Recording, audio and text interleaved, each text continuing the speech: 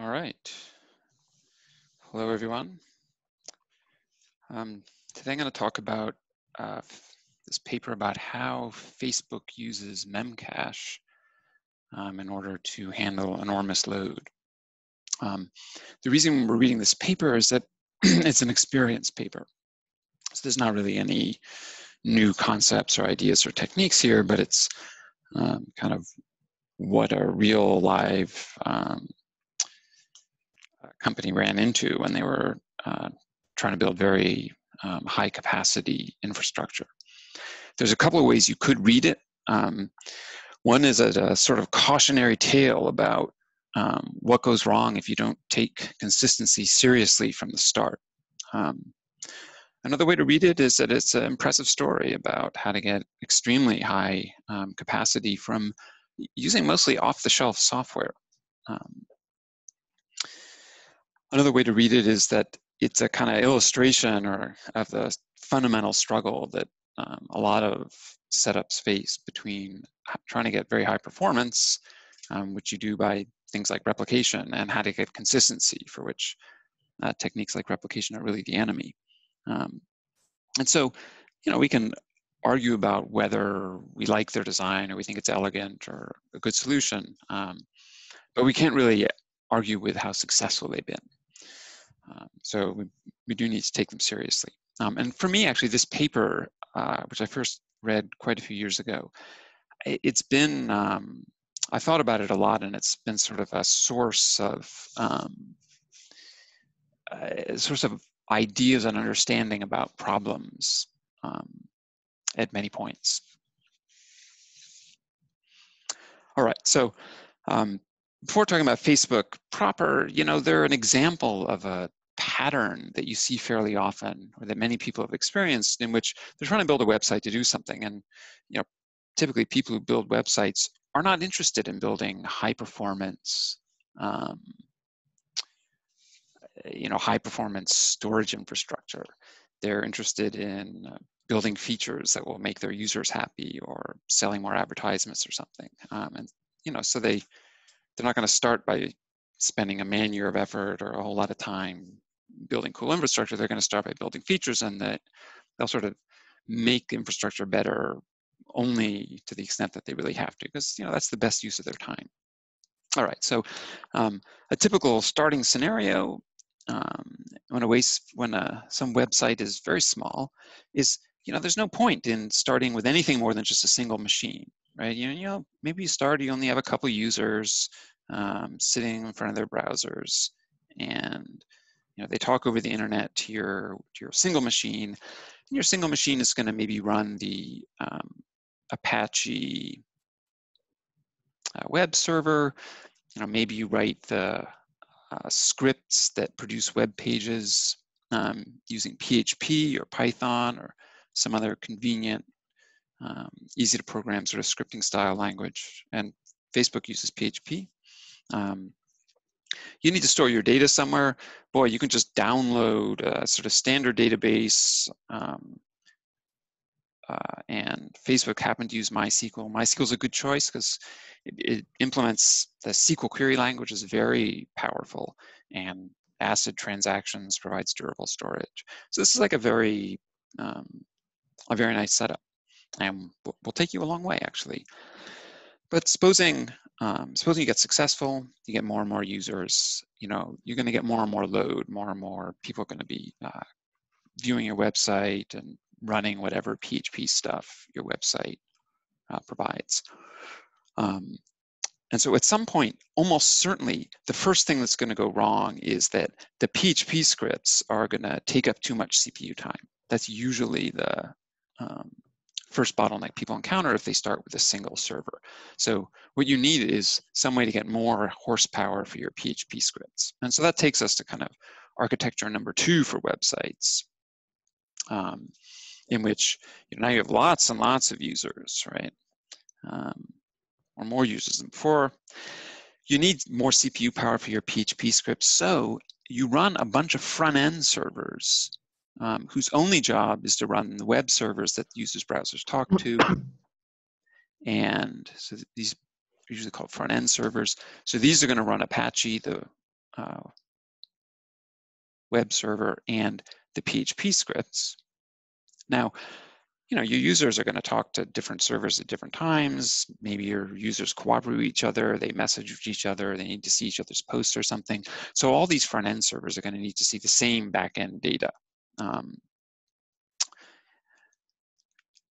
And in order to do that, you probably can just stick, at least for a while, you can just stick with one database server. So you can have a single machine running MySQL that handles all of the database, all queries and updates, reads and writes from the front-end servers. And if you possibly can, it's wise to use a single server here, because as soon as you go with two servers and somehow split your data up over multiple database servers, life gets much more complicated. And you need to worry about things like, do you need distributed transactions, or how does the PHP script decide which database server to talk to?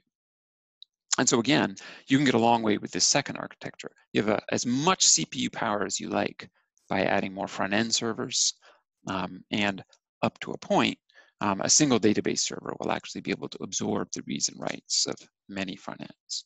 But maybe you're very successful, you get even more users. And so the question is, what's going to go wrong next? And typically what goes wrong next is that the database server, since you can always add more CPU, more web servers, what inevitably goes wrong is that after a while the database server runs out of steam. Okay, so what's the next architecture? So this is web architecture 3 and the kind of standard evolution of big websites.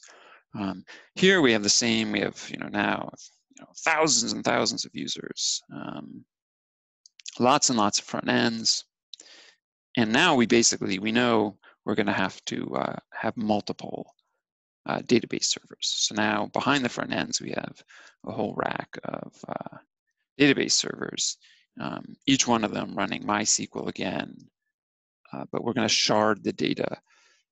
We're driven now to sharding the data over the database server. So, maybe the first one holds keys, A through G, and G through, second one holds keys G through Q, and whatever the sharding happens to be. And now the front end, now you have to teach your PHP scripts here to look at the data they need and try to figure out which database server they're going to talk to. And, at different times for different data, they're going to talk to different servers. So this is sharding. And of course, the reason why this gives you a boost is that now all the work of reading and writing is split up, hopefully evenly, split up between these servers, since they hold different data. They're not replicas, right? We're sharding the data, and they can execute in parallel and have big parallel capacity to read and write data. It's a little bit painful. The PHP code has to know about this sharding. If you change the setup of the database servers, like you add a new database server, or you realize you need to split up the keys differently, now you need, you're going to have to modify the software running in the front ends or something in order for them to understand about how to cut over to the new sharding.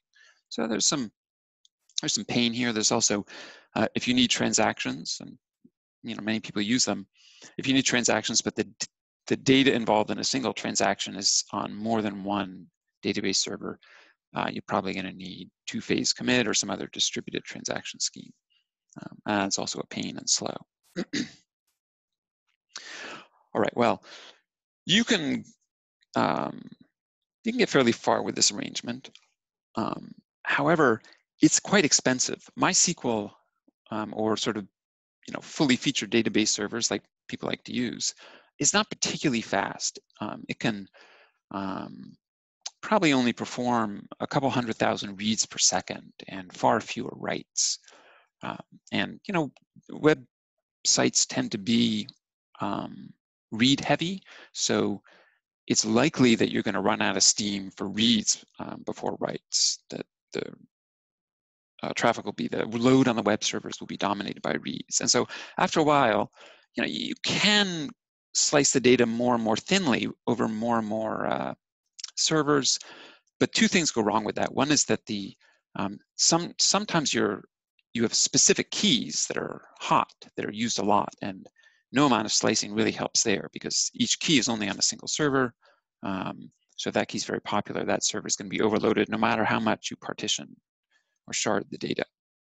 And the other problem with sharding, adding lots and lots of MySQL database servers for sharding, is that it's really an expensive way to go, as it turns out. And after a point, you're gonna start to think that, well, instead of spending a lot of money to add another database server running MySQL, I could take the same server, run something much faster on it, like, as it happens, Memcached, and get a lot more reads per second out of the same hardware using caching than using databases. So the next architecture, and this is now starting to resemble what Facebook is using. The next architecture, still need users. We still have a bunch of front-end servers running web servers in PHP. By now, maybe a vast number of front-end servers.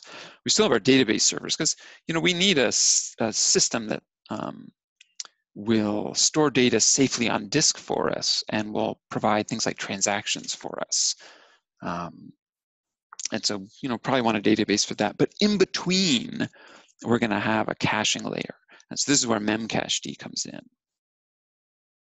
And of course, there's other things you could use other than Memcache, but Memcached happens to be an extremely popular caching scheme. And the idea now is you have a whole bunch of these Memcache servers, and when a front end needs to read some data, the first thing it does is ask one of the Memcache servers, look, do you have the data I need? So it'll send a GET request with some key to one of the Memcache servers. And the Memcache server will check. It's got just a table in memory. In fact, Memcache is extremely simple. It's far, far simpler than your Lab 3, for example.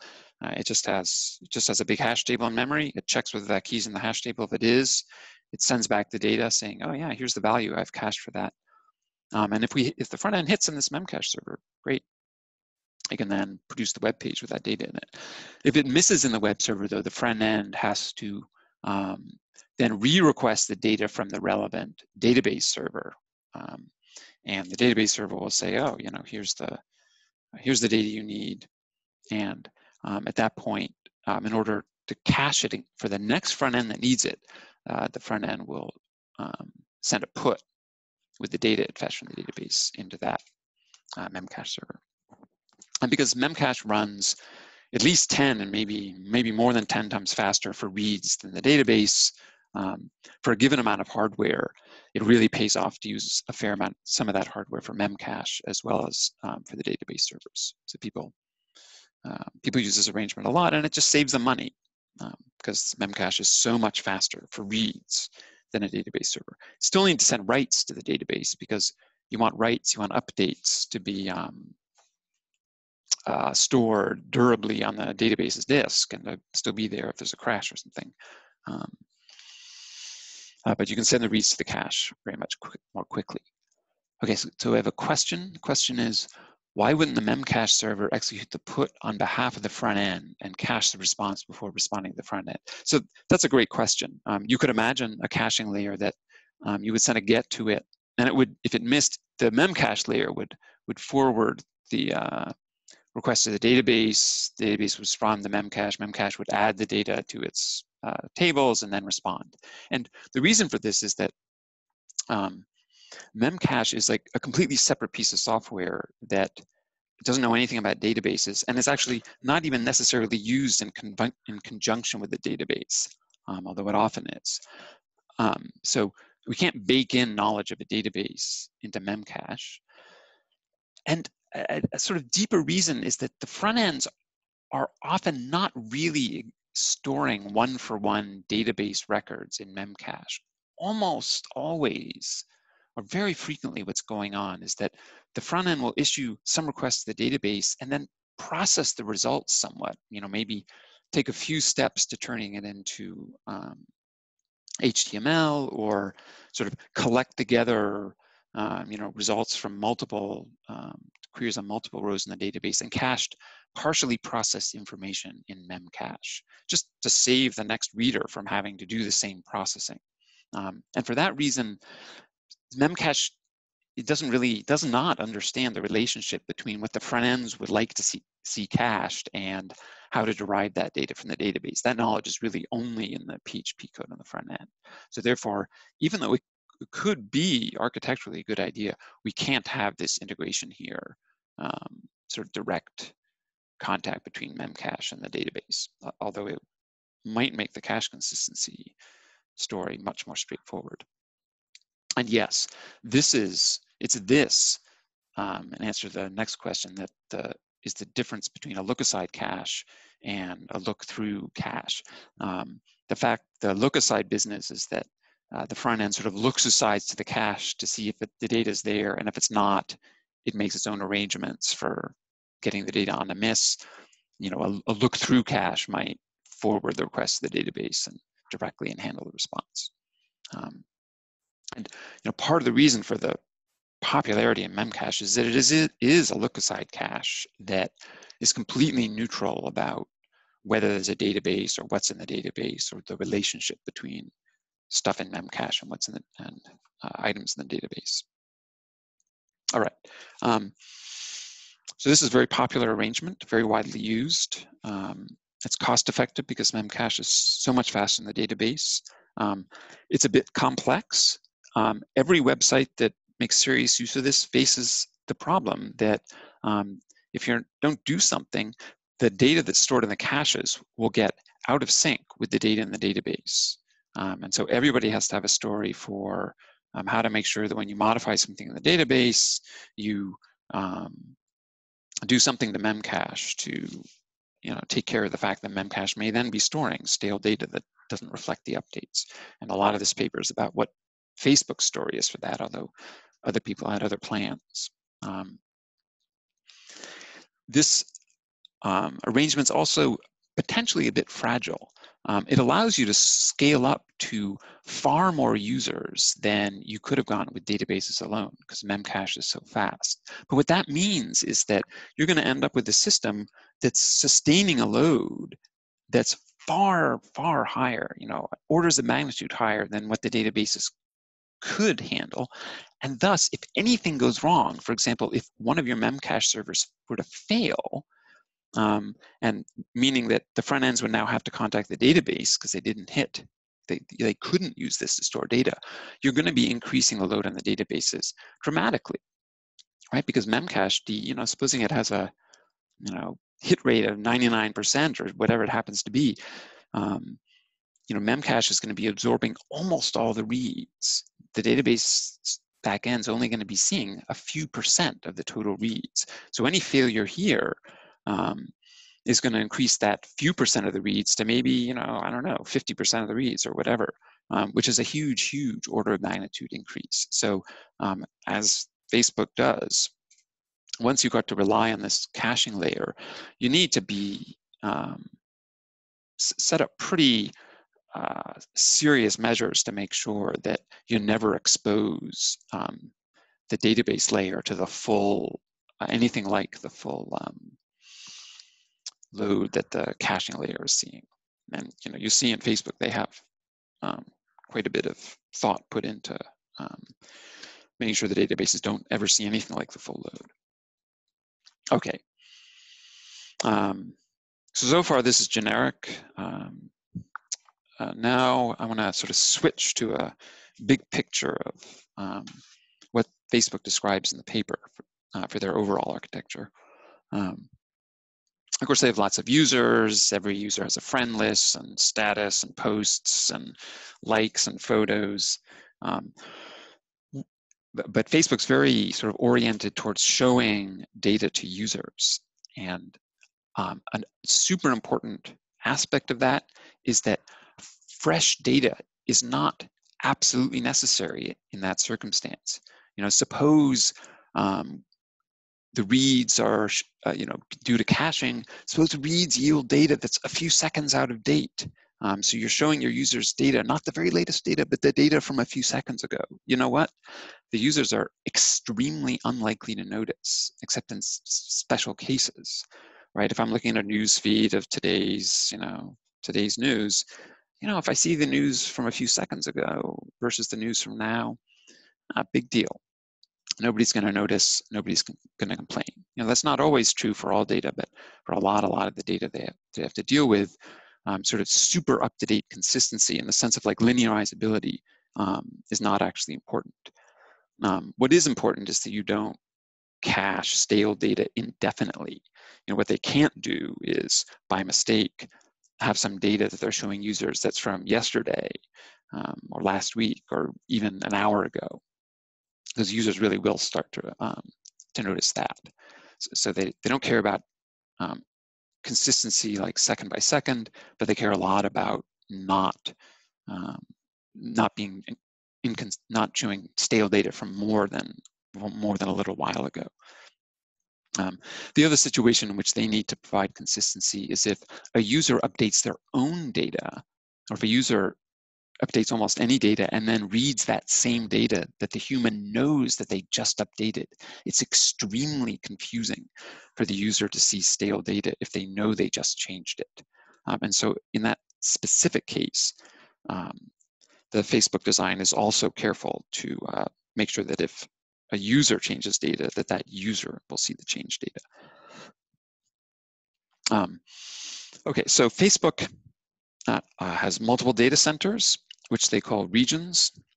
And I think at the time this paper was written, they had two regions. Their sort of primary region was on the West Coast, California, and their sort of secondary region was in the East Coast. And the two data centers look pretty similar.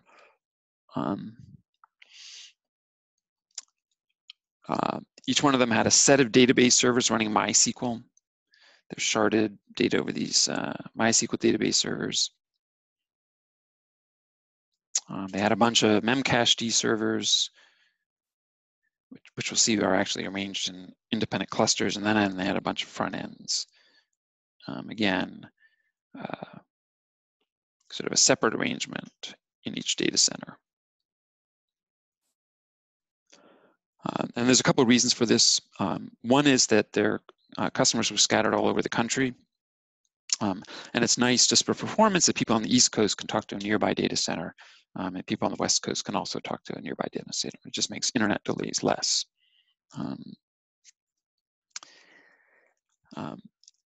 Now the data centers were not symmetric. Each of them held a complete copy of all the data. They didn't sort of shard the data across the data centers. So the West Coast, I think, was a primary. It sort of had the real copy of the data, and the East Coast was a secondary. And what that really means is that all writes had to be sent to the relevant database in the primary database center. So, any write gets sent, here, and they use a feature of MySQL, a sort of asynchronous log replication scheme, to have each database in the primary region send every update to the corresponding database in the secondary region, so that with a lag of maybe even a few seconds, these database servers would have identical content. The secondary database servers would have identical content to the primaries. Reads, though, were local. So these front ends, when they need to find some data, in general, would talk to Memcache in that data center.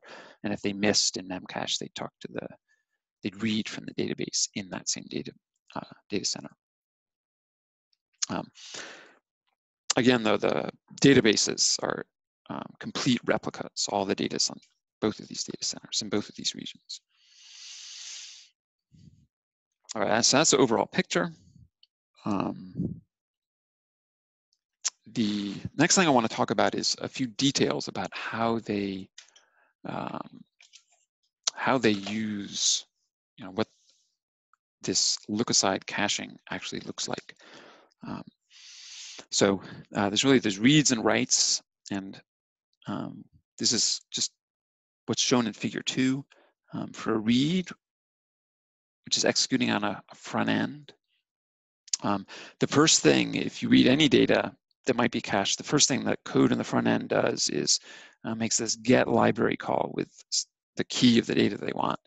And get just generates an RPC to the relevant Memcache server. And so they hash, this library routine hashes on the client, hashes the key to pick the Memcached server and sends an RPC to that Memcached server. Memcached will either reply, yes, here's your data, or maybe it'll reply nil, saying, I don't have that data. It's not cached. So if V is nil, then the front end will issue whatever SQL query is required to fetch the data from the database, and then make another RPC call to the relevant Memcached server to install the fetch data in the Memcached server. So this is just the routine I talked through before. That's kind of what look-aside caching does. And for write,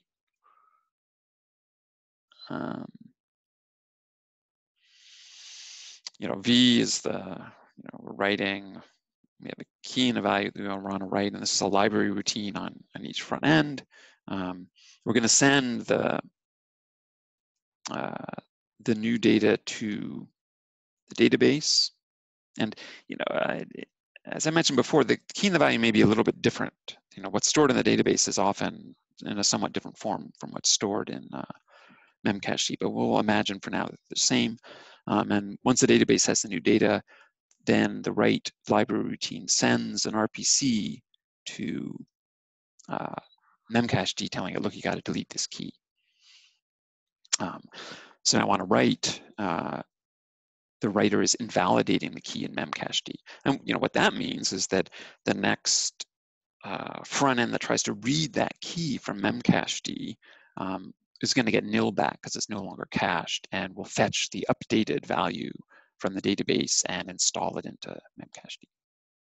All right, so this is an invalidate scheme. In particular, it's not, you could imagine a scheme that would send the new data to Memcached at this point, but it doesn't actually do that. Instead, it deletes it. And actually, in the context of Facebook scheme, the real reason why this delete is needed is so that front ends will see their own writes.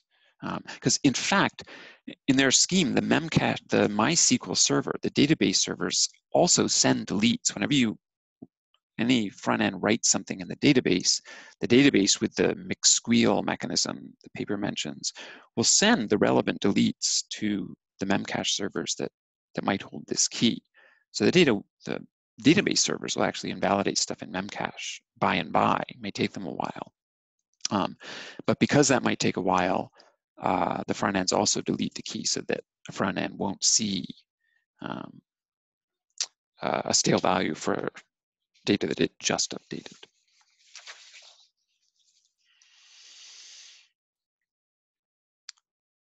Okay. Okay, so that's all sort of the background of this is pretty much how everybody uses Memcached. There's nothing yet really very special here. Now, eventually, the paper is all about, on the surface, all about solving consistency problems. And indeed, those are important. But the reason why they ran into those consistency problems is in large part because they modified the design or set up a design that had extremely high performance because they had extremely high load. So they were desperate to get performance and kind of struggled along behind the performance improvements in order to retain a reasonable level of consistency. And because the performance kind of came first for them, I'm actually going to talk about their performance architecture before talking about how they fix the consistency. Okay, sorry, there's been a bunch of questions here that I haven't seen. Let me take a peek. Okay, so one question, this means that the replicated updates from the primary MySQL database to the secondary must also issue deletes to, yeah, so this is, I think, a reference to the previous architecture slide. The observation is that, yes, indeed, when a front end sends a write to the database server updates its data on disk, and it will send and invalidate a delete to whatever Memcache server there is in the local region, the local data center that might have had the key that was just updated. The database server also sends a sort of representation of the update to the corresponding database server in the other region, which processes it and applies the write to its disk, data on disk. It also, using the McSqueal sort of log reading apparatus, figures out which Memcache server might hold the key that was just updated and sends a delete also to that Memcache server, so that if the key is cached, it's invalidated in both data centers. Okay, so another question, what would happen if we delete first in the write and then send to the database? So that's with reference to this thing here. What if we did delete first? You know, if you do delete first, then you're increasing the chances that some other client, so supposing you delete and then send to database, right in here, if another client reads that same key, they're going to miss at this point. They're going to fetch the old data from the database, and they're going to then insert it into Memcache, and then you're going to update it, leaving Memcache for a while at least with stale data. And then if the writing client reads it again, it may see the stale data even though it just updated it. Doing the delete second, that leaves open the possibility that somebody will read during this period of time and see stale data, but they're not worried about stale data in general. They're really most worried in this context about clients reading their own writes. And so on balance, even though there's a consistency problem either way, doing the delete second ensures that clients will read their own writes. In either case, eventually the database server, as I just mentioned, will send a delete for the written keys.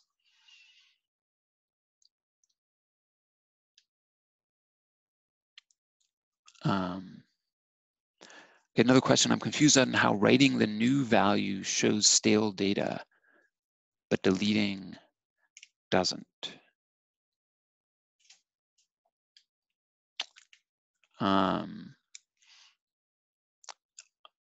Let me see. I'm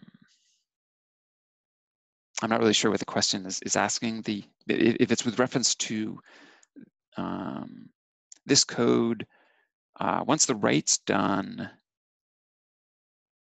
okay, maybe the question is, supposing we didn't do delete at all, so that when a client, a web front end wanted to update some data, it would just tell the database, but not explicitly delete the data from Memcache. The problem with this is that if the client sent this write to the database and then immediately read the same data, that read would come out of the Memcache. And because Memcache still has the old data, Memcache hasn't seen this write yet, a client that updated some data and then read it, updates the data in the database, but it reads the data, the stale data from Memcache, and then a client might update some data but still see the old data. And if you delete it from Memcache, then if a client, if you do this delete, then a client that writes some data and deletes it from Memcache and then reads it again, it'll miss in Memcache because of the delete, and it'll have to go to the database and read the data, and the database will give it fresh data. Okay, so the question is, how come, why do we delete here? Gosh, why don't we just, instead of this delete, have the client just directly, since it knows the new data, just send a set RPC to Memcached. And this is a good question. And so here we're doing, I have an invalidate scheme. This would often be called an update scheme. And let me try to cook up an example that shows that while this could probably be made to work, this update scheme, it doesn't work. It doesn't work out of the box, and you need to do some careful design in order to make it work. So supposing client one, supposing now we have two clients reading and writing the same key interleaved. So let's say client 1 tells the database, sends x++ to the database, right? Just incrementing x, and then of course, or let me say, it's going to increment x from 0 to 1. So I'm going to set x to 1, and then after that, client 1 is going to call set of our key, which is x, and the value 1, and write that at the Memcached. Supposing, meanwhile, client 2 also wants to increment x, so it's going to read this latest value in the database, and almost certainly these are, in fact, transactions. So what if we were doing increment, what client 1 would be sending would be some sort of increment transaction to the database for correctness, because the database does support transactions.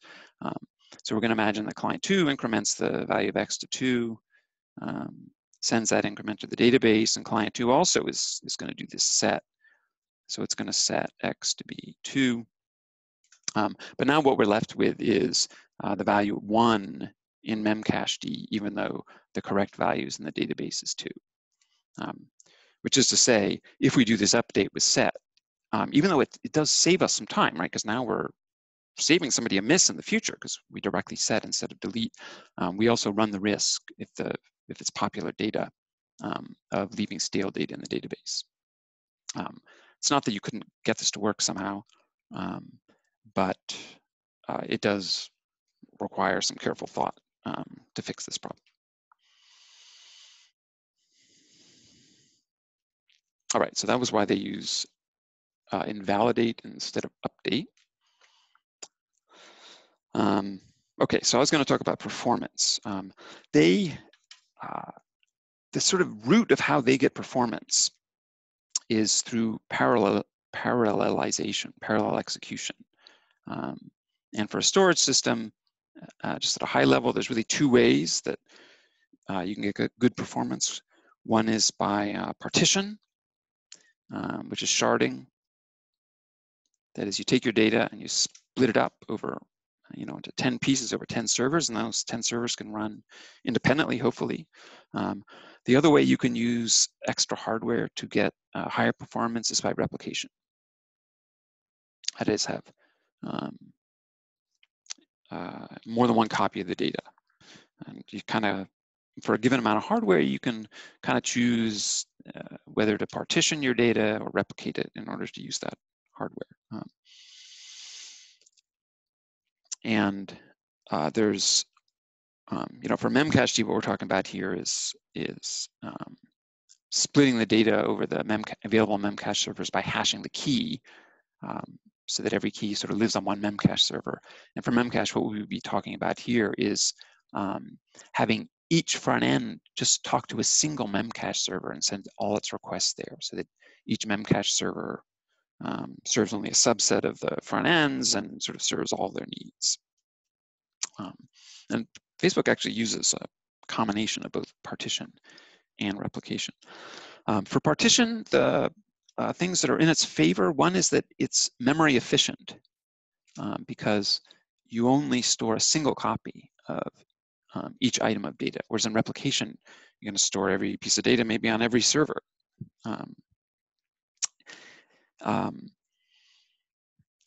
On the sort of downside of partition is that it's, as long as your keys are sort of roughly equally popular, works pretty well. But if there's a few hot keys, partition doesn't really help you much once you get those partition enough that those hot keys are on different servers. If there's a single hotkey, for example, no amount of partitioning helps you, because no matter how much you partition, that hotkey is still sitting on just one server.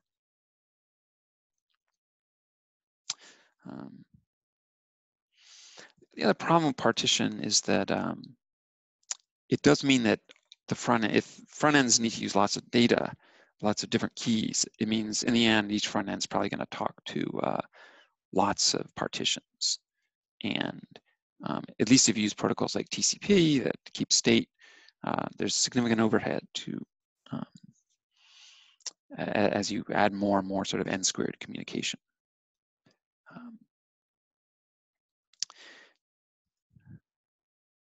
For replication, it's fantastic if your problem is that a few keys are popular, because now you're making replicas of those hot keys, and you can serve each replica of the same key in parallel. It's good because there's fewer. There's not n-squared communication. Each front end maybe only talks to one Memcached server.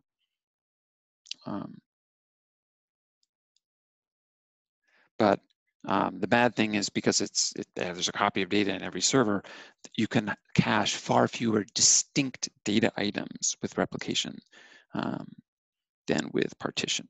So there's less total data can be stored. So these are just generic sort of pros and cons of these two main ways of using extra hardware to get higher performance. All right, so I want to talk a bit about their one sort of context in which they use partition and replication is at the level of different regions. So I just want to talk through why it is that they decided to have separate regions and kind of separate complete data center with all the data in each of the regions. Sorry, before I do that, there's a question. Why can't we cache the same amount of data with replication? Okay, so supposing you have 10 machines, each with a gigabyte of RAM, and you can use these 10 machines, each with a gigabyte of RAM, for either replication or in a partitioning scheme.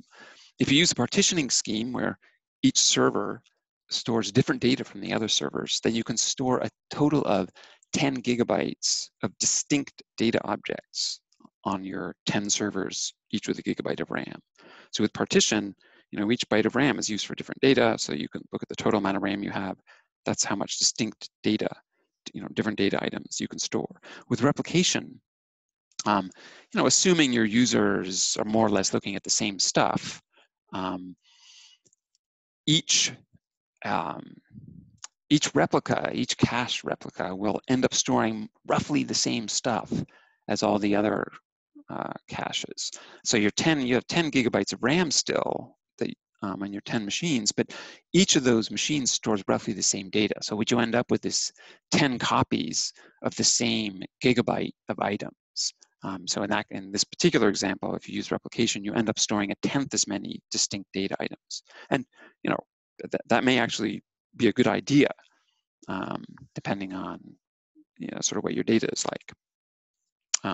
But it does mean that replication gives you less total data that's cached. And you can see there's points in the paper where they mention this tension, and they don't come down on one side or the other because they use both replication and sharding. Okay. Okay, so the highest level at which they're playing this game is between regions. And so at this high level, each region has a complete replica of all the data, right? Each region has a complete set of database servers. Each corresponding database servers store the same data. And assuming users are looking at more or less the same stuff, that means the Memcached servers in the different regions are also storing more or less, basically replicating. What we have here is replicating in both the database servers and the Memcached servers. And the point again, one point is to, you want a complete copy of the site that's close to West Coast users in the internet, low delay in the internet, and another copy of the complete website that's close to users on the East Coast, close on the internet again. And the internet's pretty fast, but coast to coast is 50 milliseconds or something, which if users have to wait too many 50 millisecond intervals, they'll start to notice that amount of time. Another reason is that you want a reason to replicate the data between the two regions is that these front ends, to even create a single web page for a user, request often dozens or hundreds of distinct data items from the cache or the databases. And so the speed, the latency, the delay at which a front end can fetch these hundreds of items from the Memcached is quite important. And so it's extremely important to have the front end only read local Memcache servers and local databases so that it can do the hundreds of queries it needs to do for a web page very rapidly. So if we had partitioned the data between the two regions, then a front end, if I'm looking at my friends and some of my friends are on the East Coast and some on the West Coast, that means if we partitioned, that might require the front ends to actually make many requests at 50 milliseconds each to the other data center, and users would see this kind of latency and be very upset.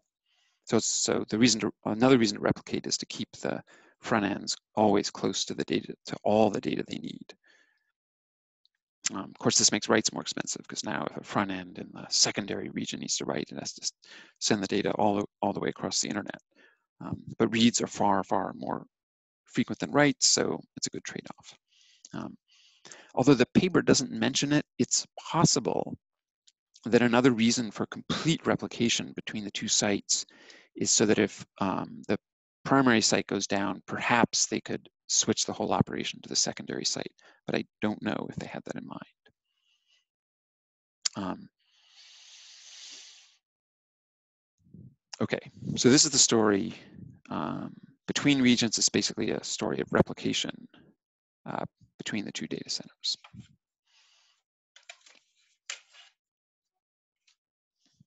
All right, now within a data center, within a region,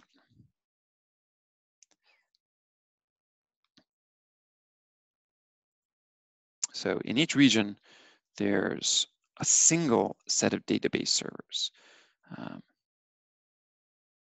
So at the database level, the data is sharded and not replicated inside each region. However, at the Memcached level, they actually use replication as well as sharding. So they have this notion of clusters. So a given region actually supports multiple clusters of front ends and database servers. So here I'm going to have two clusters in this region. This cluster has a bunch of front ends and a bunch of Memcached servers. And these are completely independent, almost completely independent, so that a front end in cluster 1 sends all its reads to the local Memcached servers and misses it needs to go to the one set of database servers. And similarly, each front end in this cluster talks only to Memcached servers in the same cluster. So why do they have this multiple clusters?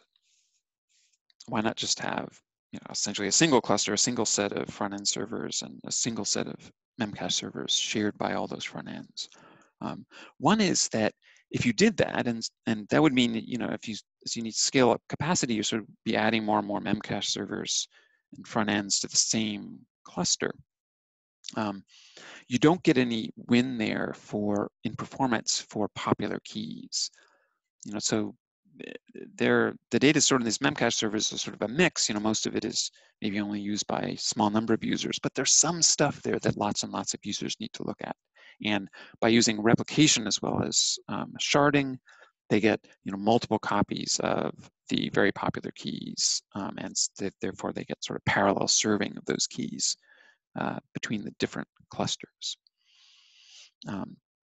Another reason to not want to increase the size of the individual cluster too much is that all the data within a cluster is spread over, partitioned over all the Memcached servers. And any one front end is typically actually going to need data from probably every single Memcached server eventually. And so this means you have a sort of n-squared communication pattern between the front ends and the Memcached servers. And to the extent that they're using TCP for the communication, that involves a lot of overhead, a lot of sort of connection state for all the different TCPs. So they wanted to limit, this is n squared, TCPs. They want to limit the growth of this, and the way to do that is to make sure that no one cluster gets to be too big, so this n squared doesn't get too large. And well, related to that is this incast congestion business they're talking about. If a front end needs data from lots of Memcached servers, it's going to send out the requests more or less all at the same time. And that means this front end is going to get the responses from all the Memcached servers that query at more or less the same time. And that may mean dozens or hundreds of packets arriving here all at the same time, which, if you're not careful, will cause packet losses. That's incast congestion. And in order to limit how bad that was, they had a bunch of techniques they talked about, but one of them was not making the clusters too large so that the number of memcaches a given front end to talk to, and that might be contributing to this incast, never got to be too large. And a final reason the paper mentions is that sort of behind this is a big network in the data center. And it's hard to build networks that are both fast, like many bits per second, and can talk to lots and lots of different computers. And by splitting the data center up into these clusters and having most of the communication go on just within each cluster, that means they need a modest size fast network for this cluster and a modest size, reasonably fast network for this cluster, but they don't have to build a single network that can sort of handle all of the traffic among all the computers of a giant cluster. So it limits how expensive the underlying network is. On the other hand, of course, they're replicating the data in the two clusters. And for items that aren't very popular and aren't really going to benefit from the performance win of having multiple copies, it's wasteful to sit on all this RAM. And we're talking about hundreds or thousands of servers here. So the amount of money they spend on RAM for the Memcached servers is no joke. So in addition to the pool of Memcached servers inside each cluster, there's also this regional pool of Memcached servers that's shared by all the clusters in a region. And into this regional pool, they modify the software on the front end so that the software on the front end knows, this key, the data for this key is actually not used that often. Instead of storing it on a Memcached server in my own cluster, I'm going to store this not very popular key in the appropriate Memcached server of the regional pool. So this is the regional pool. And this is just sort of an admission that some data is not popular enough to want to have lots of replicas of it. They can save money by only caching a single copy. All right. So that's how that's this kind of parallel replication versus partitioning strategy they use inside each region.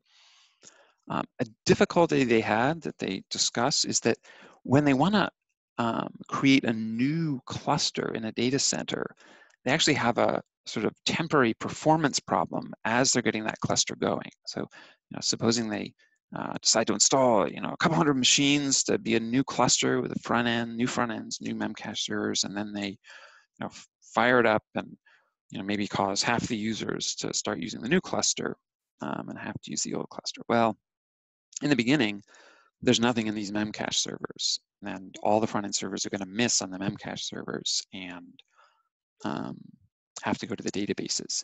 And at least at the beginning, until these Memcached servers get populated with all the sort of data that's used a lot, this is going to increase the load on the database servers absolutely enormously. Because before we added the new clusters, maybe the database servers only saw 1% of the reads. Because maybe these Memcached servers have a hit rate of, say, 99% for reads. Only 1% of all the reads go to the database servers before we added the new cluster. If we add a new cluster with nothing in the Memcached servers and send half the traffic to it, it's going to get 100% miss rate initially, right? And so that'll mean, we've gone from, and so the overall miss rate will now be 50%. So we've gone from these database servers serving 1% of the reads to them serving 50% of the reads. So at least in this imaginary example, we've increased by firing up this new cluster, we may increase the load on the databases by a factor of 50. And chances are the database servers were running, reasonably close to capacity, and certainly not a factor of 50 or 50 under capacity. And so this would be the absolute end of the world if they just fired up a new cluster like that. And so instead, they have this cold start idea in which a new cluster is sort of marked by some flag somewhere as being in this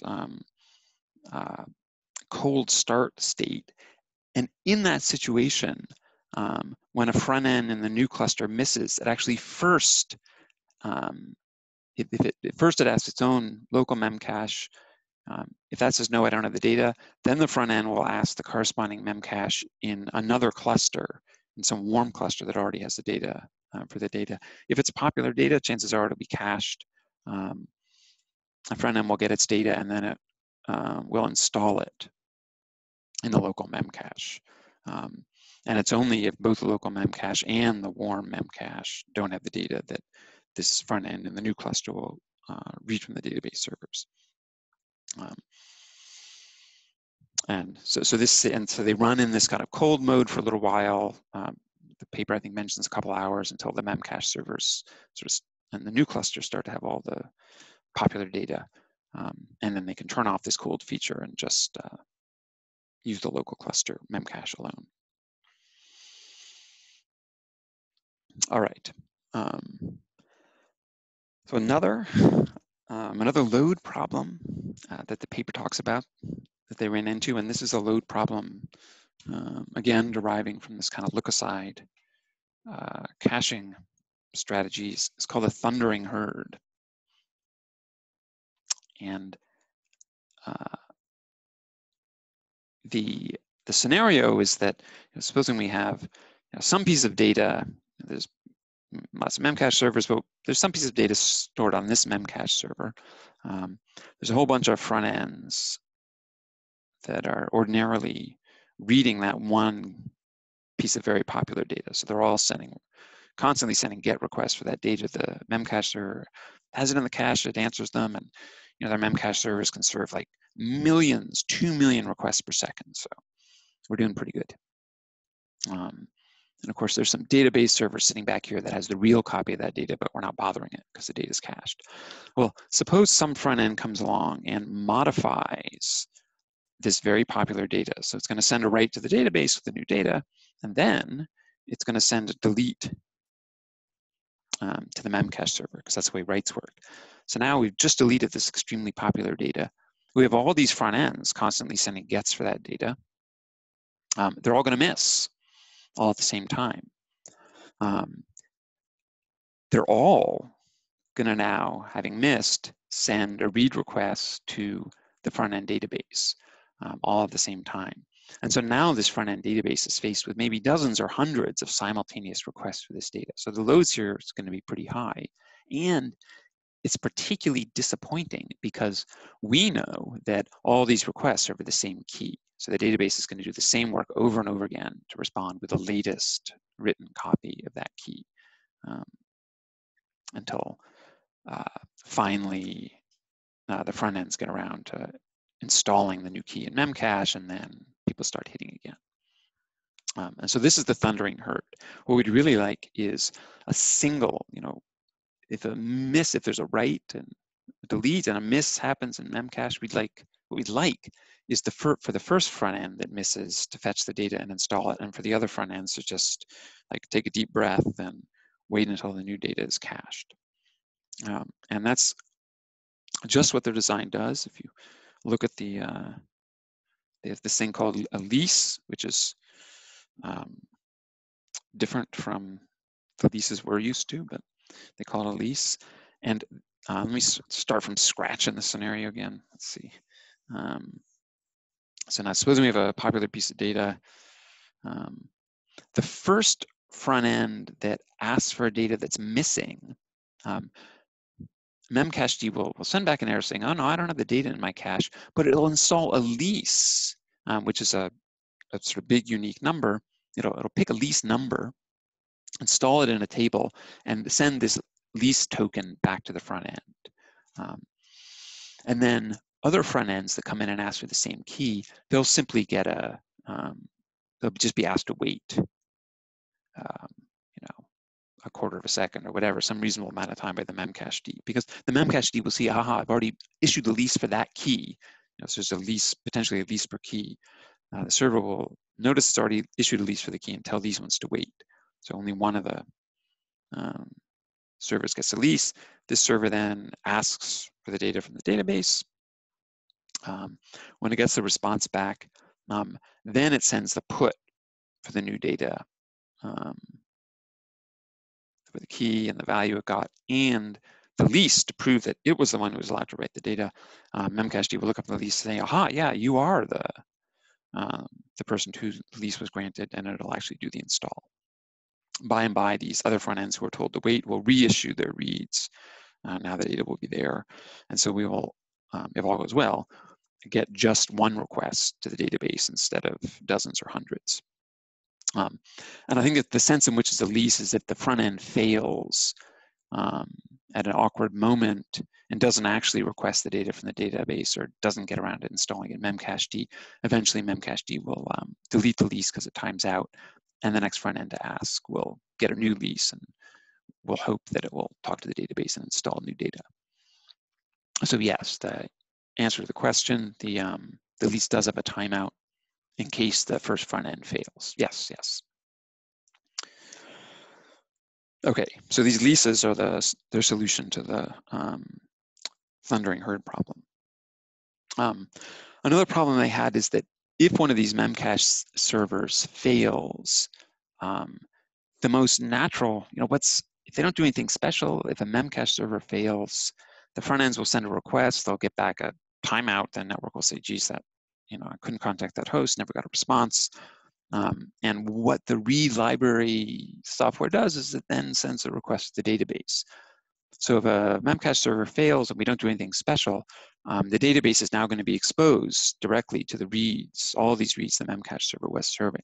And since the Memcached server may well have been serving, 1 million reads per second, that may mean that the database server would be then exposed to those 1 million reads per second. Then it's nowhere near fast enough to deal with all those reads.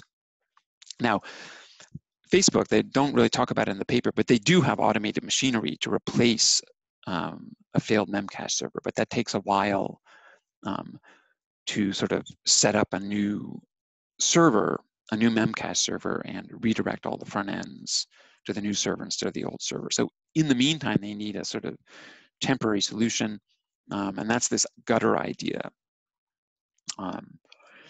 So let's see, the scoop is that we have our front ends. We have this sort of ordinary set of Memcached servers. The database. One of the Memcached servers has failed. We're kind of waiting until the automatic Memcached server replacement system replaces this Memcached server. In the meantime, front ends are sending requests to it. They get a sort of server did not respond error from the network. And then there's a presumably small set of gutter servers whose only purpose in life is to,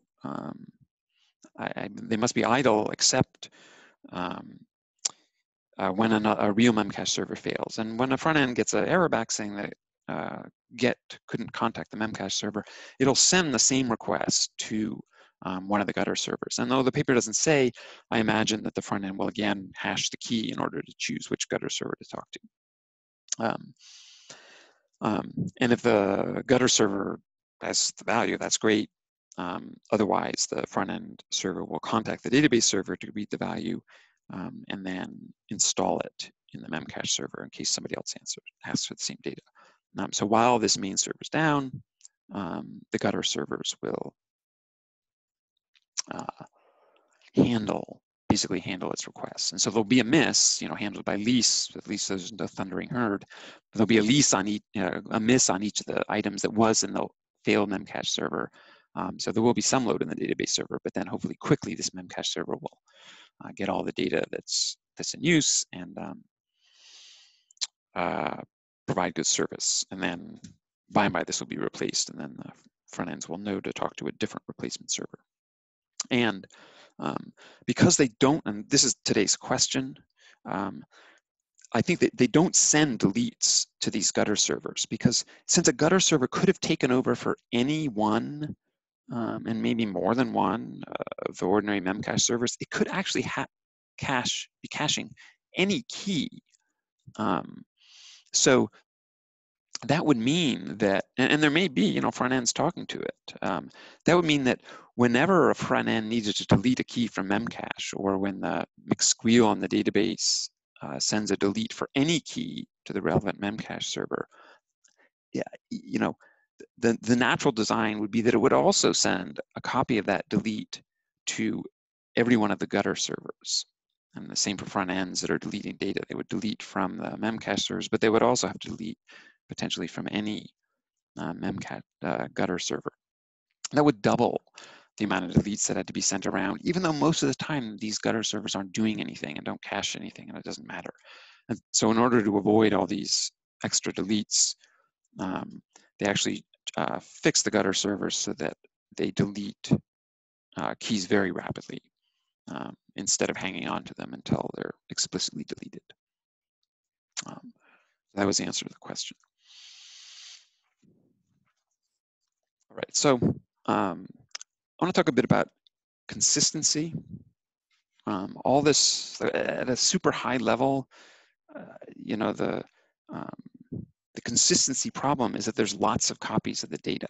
For any given piece of data, there's a copy in the primary database, there's a copy in the corresponding database server of each of the secondary regions. There's a copy of that key in each local cluster, in one of the Memcached in each local cluster. There may be copies of that key in the gutter servers, and there may be copies of the key in the Memcached servers and the gutter Memcached servers of each other region. So we have lots and lots of copies of every piece of data running around. When a write comes in, the stuff has to happen on all those copies. And furthermore, the writes may come from multiple sources. The same key may be written at the same time by multiple front ends in this region, maybe by front ends in other regions too. And so it's this concurrency and multiple copies and sort of multiple sources of writes, since there's multiple front ends, that creates a lot of opportunity for not just for there to be stale data, but for stale data to be left in the system for long periods of time. And so I want to illustrate one of those problems. Actually, in a sense, we've already talked a bit about this when somebody asked why the front ends don't update. Why do they delete instead of updating? And so that's certainly one instance of the kind of, well, there's multiple sources of data, and so we have trouble enforcing correct order. But here's another example of a race, an update race, that if they hadn't done something about it, would have left data indefinitely, stale data indefinitely in Memcache. It's going to be a similar flavor to the previous example. So supposing we have client one, it wants to read a key, but Memcache says it doesn't have the data, it's a miss. So C1's going to read the data from the database. And let's say it gets back some value 1. Meanwhile, client 2 wants to update this data. So it sends, it writes key equals v2 and sends that to the database. And then, the rule for writes, the code for writes that we saw, is that the next thing we do is delete it from the database, from Memcached. C2 is going to delete the key from the database, and that's safe, right? It was actually, C2 doesn't really know what's in Memcached, but deleting what's ever there is always safe, because it's certainly not going to cause a stale data to be, deleting won't cause there to be stale data. And this is the sense that paper claims that delete is idempotent, so that you delete. So it's always safe to delete. But if you recall, the pseudocode for what a read does, if you miss and you read the data from the database, you're supposed to just insert that data into Memcached. So client one, may have been slow and finally gets around to sending a set RPC to Memcached, but it read version 1. It read what is now an old, outdated version of the data from the database, but it's going to set that into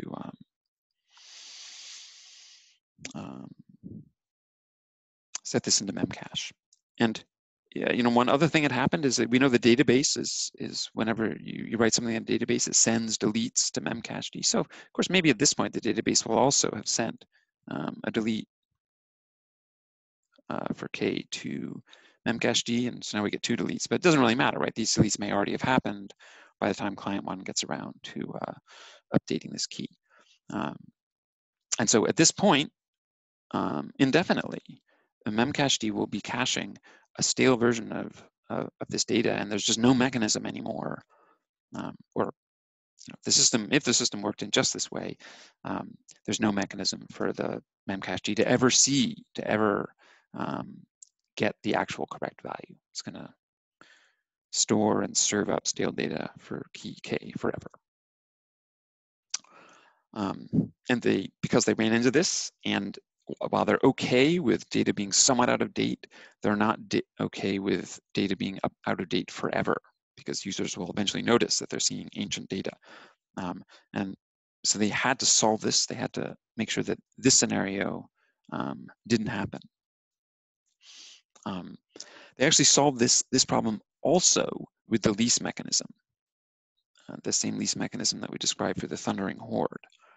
Although there's an extension to the lease mechanism that makes this work. So what happens is that when Memcached sends back a misindication saying the data wasn't in the cache, it's going to grant the lease.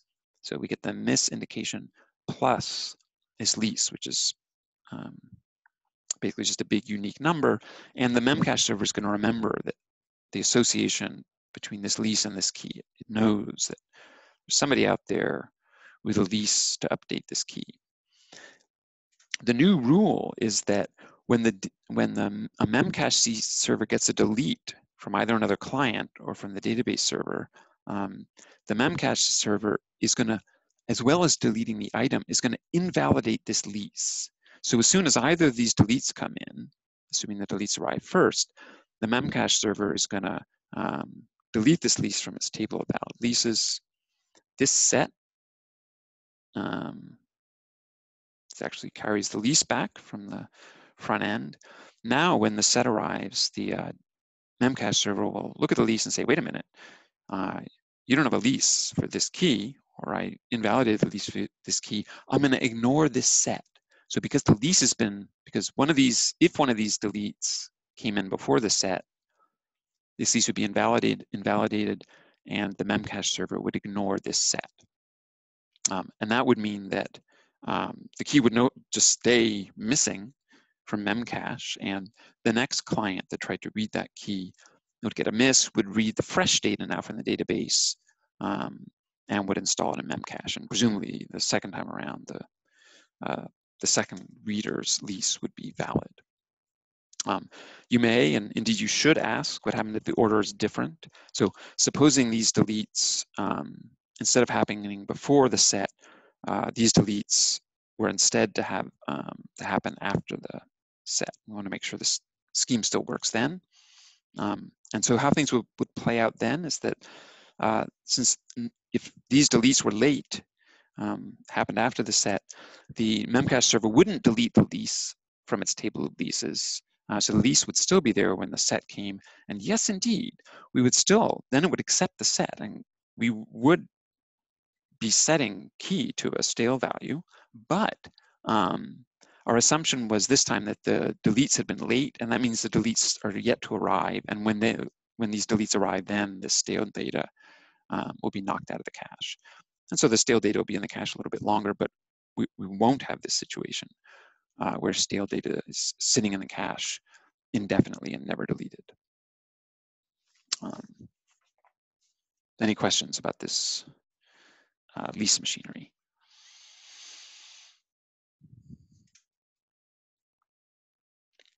Okay. To wrap up,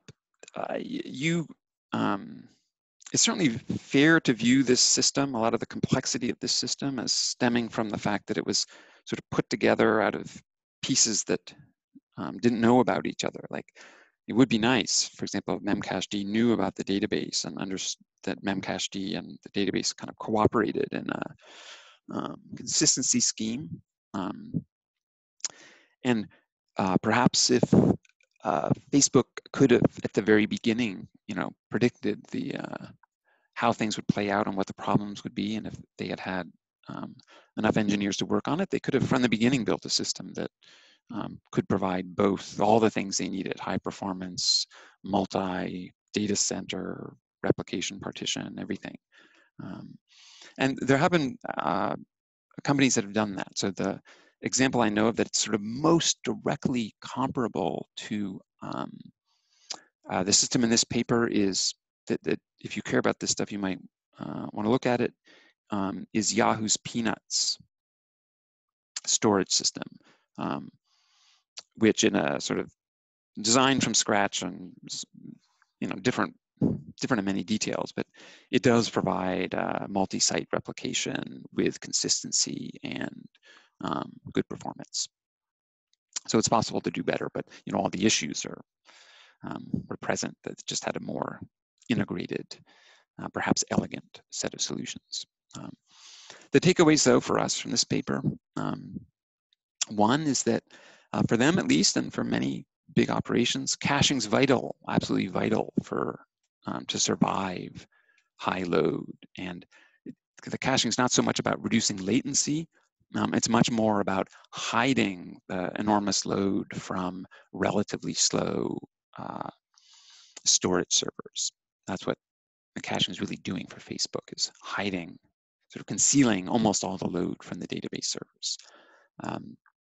Another takeaway is that you always, in big systems, you always need to be thinking about caching versus partition versus replication. And you need ways of either formally or informally sort of deciding how much of your resources are going to be devoted to partitioning and how much to replication. And finally, ideally, you'd be able to do a better job in this paper about, from the beginning, integrating the different storage layers in order to achieve good consistency. Okay, that is all I have to say. Please ask me questions if you have them.